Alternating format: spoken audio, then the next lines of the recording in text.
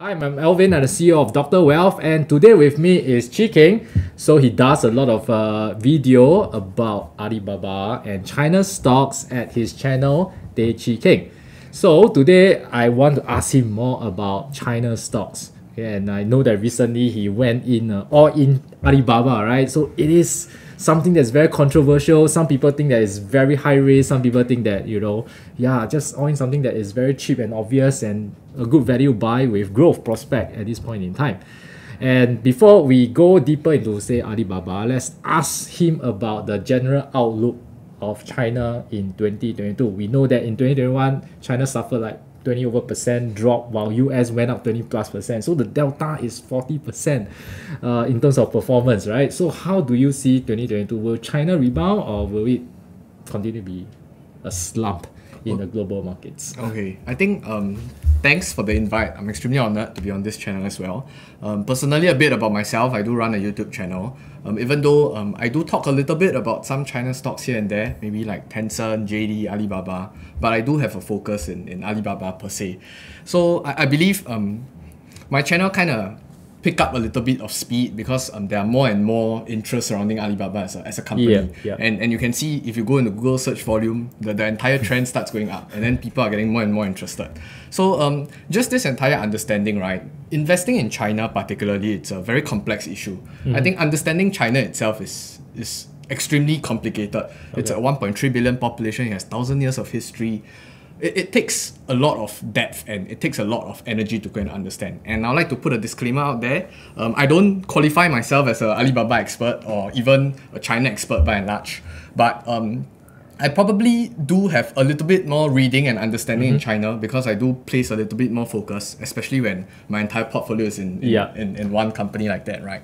So just a little bit of sharing, right? We might want to split up the Chinese equities into two big portions. So as we all know, there's this A-share portion and the H-share portion. So I believe most of the viewers out there, especially on the YouTube platform, you guys don't care about the A-share. You guys don't care about what Zhejiang Chemical Group, or you guys don't care about Yangtze Power. You guys only care about like all the ADR shares in America. So you have your BAT, your Baidu, your Tencent, and your Alibaba. You have your Huya, you have your Bilibili, and all those that are ADRs listed in America. And in this case, I think let's just quantify this discussion only to all these American companies. And maybe just to share a little bit about my understanding of all these companies, right? Even though they are China companies by and large, most of them have US DNA, like part of how the entire structure of the company that's being run, right? Most of them are really just very capitalistic in nature. People call Tencent as capital allocators.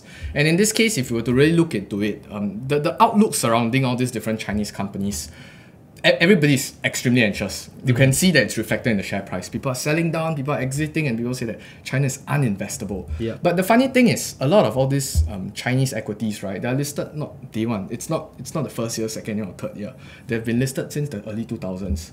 People just suddenly realize that, hey, Chinese is uninvestable. I think there really is this entire manipulation in narrative right now in today's market. I'm not saying that whether is it a value buy, is it a value trap, and people are afraid. I believe everybody is, to a certain extent, they draw onto their own past experiences, and then they think about, oh, China last time pulled a quick one maybe in the early 2000s, in the early 2010s. Maybe they can do it again. And all these worries and fears, right, I would like to say they're all warranted. And I can understand where they're coming from.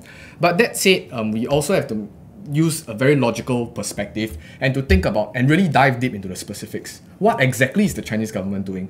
What are they trying to crack down upon? What's their mentality? What's their intention? I think this is one thing that your headline articles, your 3-minute short read of the article in CNBC, they don't go into the details and explain to you why is the Chinese government cracking down on education, for example. You have to really go dive deeper and really understand before you make a conclusion and say, oh, China is uninvestable. I think that's a very problematic conclusion that we come towards. So it could also be because a lot of media is westernized, and they tend to have a very hostile stance towards what China is doing, right? They may just take the opportunity and just whack China. Sure. I think it's a very warranted claim, by the way, and I do believe that the media do play a very big role in terms of in the investment world. But I think as investors, we all follow our own different philosophies, right? There's a reason why there are always famous quotes saying that people buy when others are fearful, and then be fearful when others are greedy. So in this entire case, right, I would not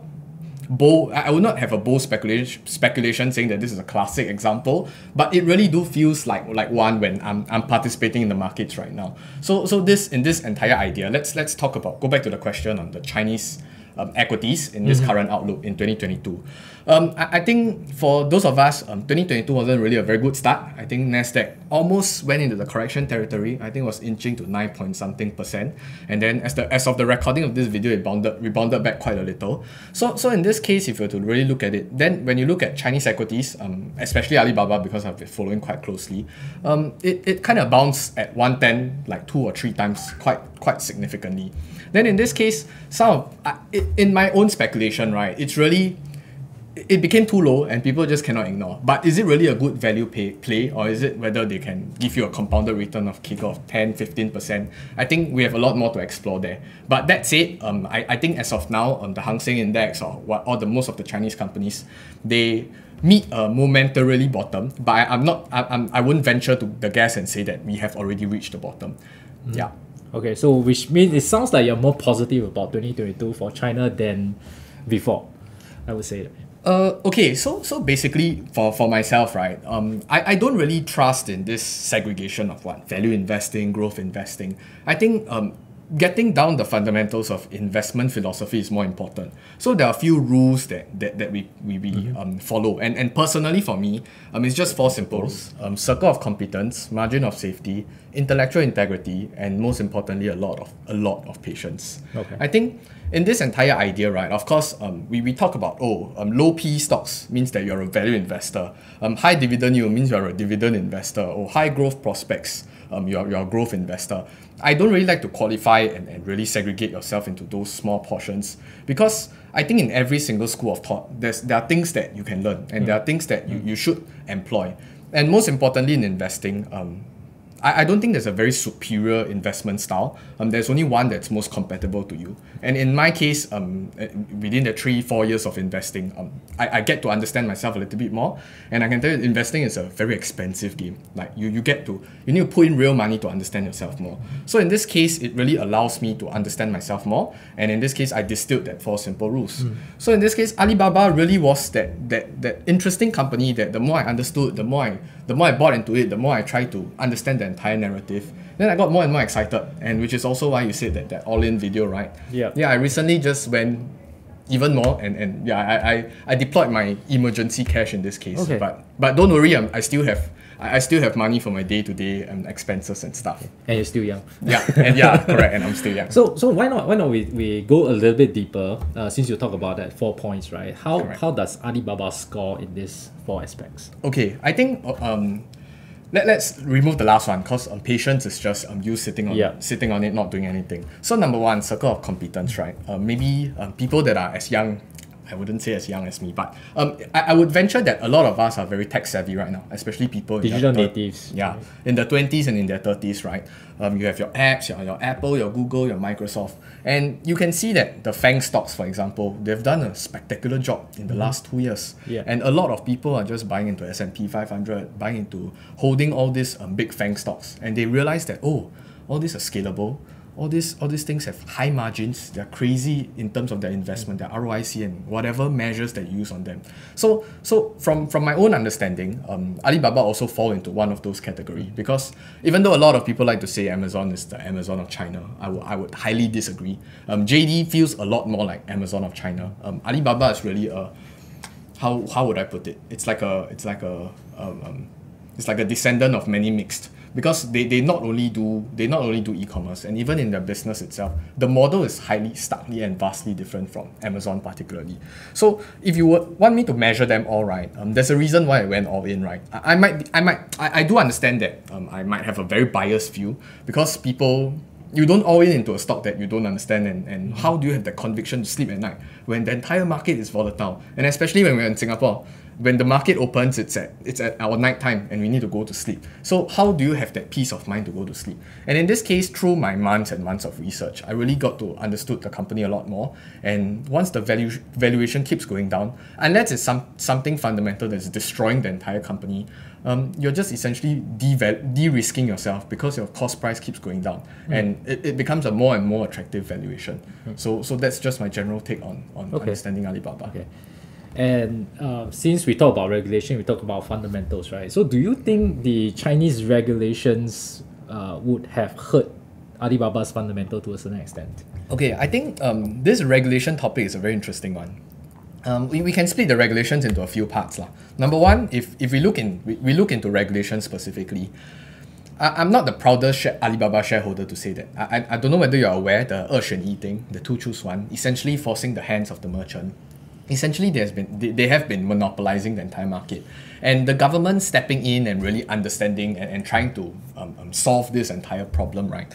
Break the wall garden. Yeah, it's essentially for the betterment of the people and the consumers, and more importantly for the merchants, because I would venture and I would say that people are actually not hating on the rich people. They're just hating on how unfair the competition is. And in this case, Alibaba really did exploit that position. And not only Alibaba, I think even Tencent was part of this entire kerfuffle. But Alibaba was the face of the entire China crackdown, so Alibaba got the most beating. And because Jack Ma was the loudest, while Pony Ma was a little bit more tactful.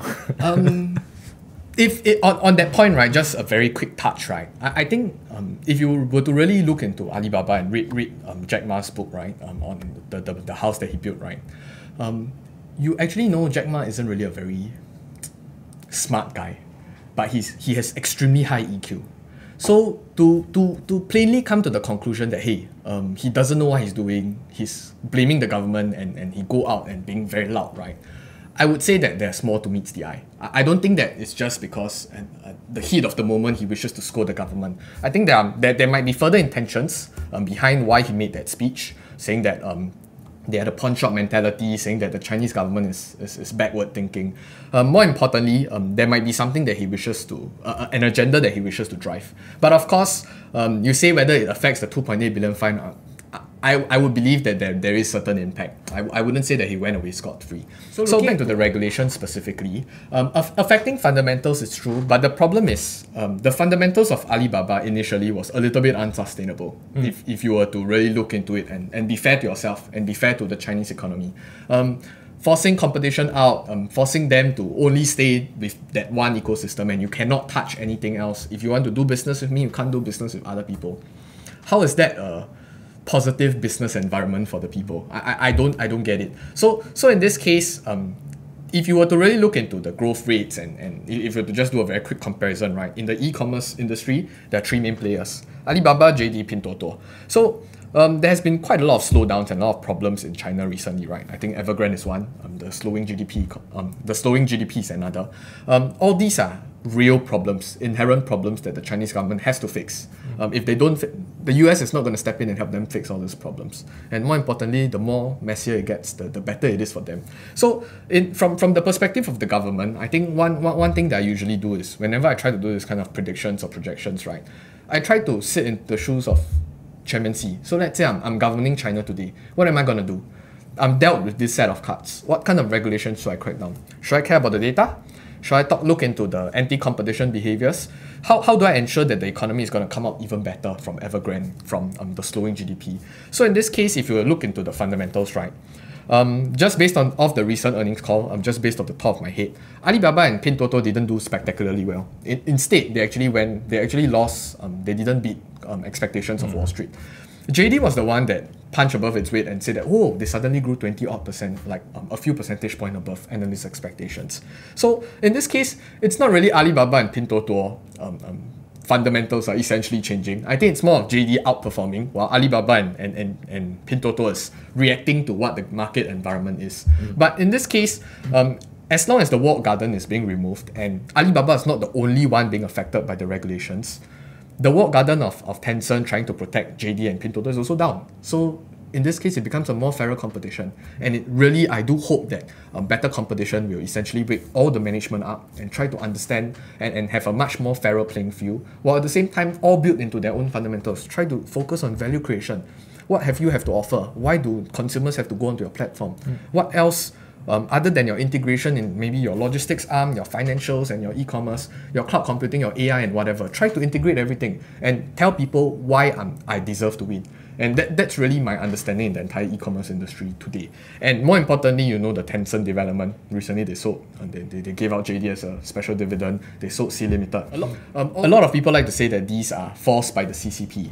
I would say that I would venture a guess that I don't think CCP high officials told Tencent to do anything about it. I think Tencent was trying to front run the government and trying to understand and try to realign to what they are looking towards and try to understand how the CCP wants to run the country. And in this case, by selling and by throwing JD out, by throwing C Limited, a little bit of C Limited out, then some people are even speculating, what if Pinduoduo is next? So this is really very interesting times. For those of you who are extremely engaged and interested in this space, I think it's good to read up a little bit more and to always find out and discover the intention of it.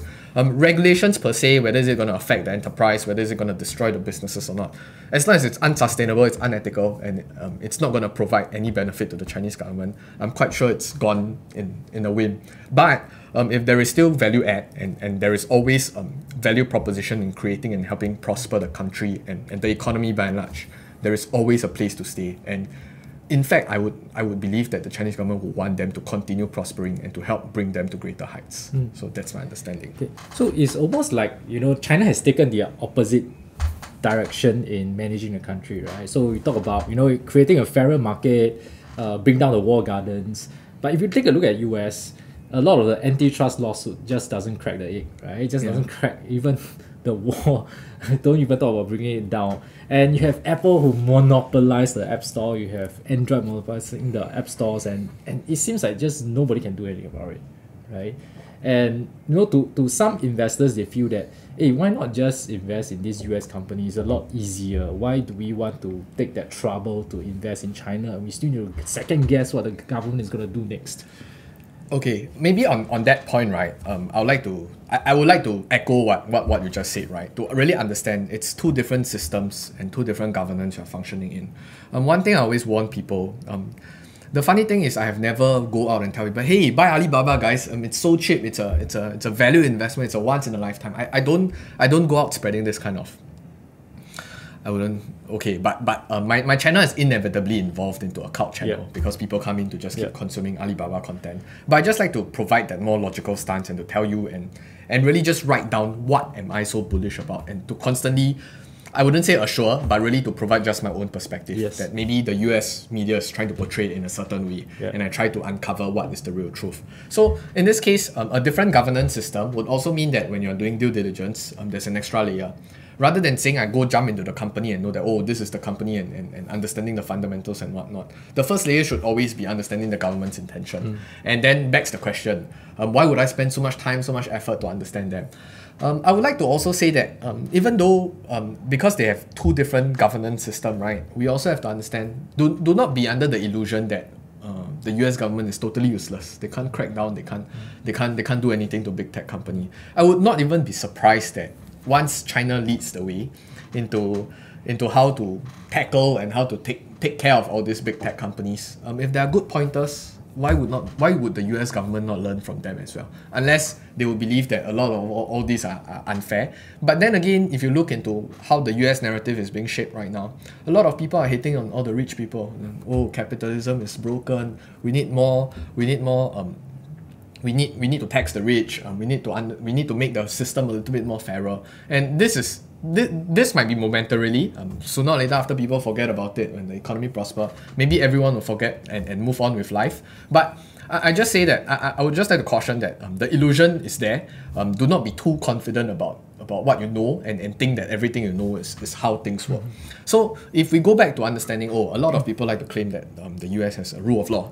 So the US respect the rules, regulators cannot touch them. And effectively, if you were to ask people maybe in China or people that are observing it, at least I'm a global investor, so I'm observing both both countries and how they are interacting with the entire regulatory environment. It feels like we are rewarding ineffective governance. We are rewarding people that allow people to monopolize and think that, oh, never mind, as long as they're creating value and as long as it feels like they're creating value, but the actual value creation might be rather debatable. And the entire engagement with the ground today, there's been a lot of discussions ongoing as well. So that's just what I would like to put across and understand it. Yeah. Okay. So you mentioned about patience, and I would like to ask a little bit about that, right? Sure. So it is a very common question that I myself always get as well from the other investors, especially when they invest in China. They know that they should have patience, right? But they always ask, so how long do I need to wait in order to wait out all this regulatory climate, to really see a rebound in Tencent, Alibaba, this kind of big tech in China share prices? Do you have any visibility on this, or you think that just wait, right? Patience. I think on that question specifically, right, this is not any advice, of course, but really to understand it from your perspective, because every investor, we are of a different age, different risk profile, we have different dependents, your mortgage, how are you living, what kind of lifestyle you're leading. So it's also not a good advice to just tell people, just buy into the S&P 500 and just wait for 30 years, then you will have your fruits of labor at the end of the day. I think that's a very general advice that will probably not go wrong. But that said, it might not be suitable for every single investor as well. Who has 5 years of horizon. Yeah, it might not be suitable, and some people just cannot control themselves. Then what are you going to do with that bunch of people that like to trade in and out? And I don't care about what 30 years you'll promise me $1 million, $2 million, or $5 million. I don't care, I just want to play now. So in this case, we really have to look into the specific investor's temperament as well.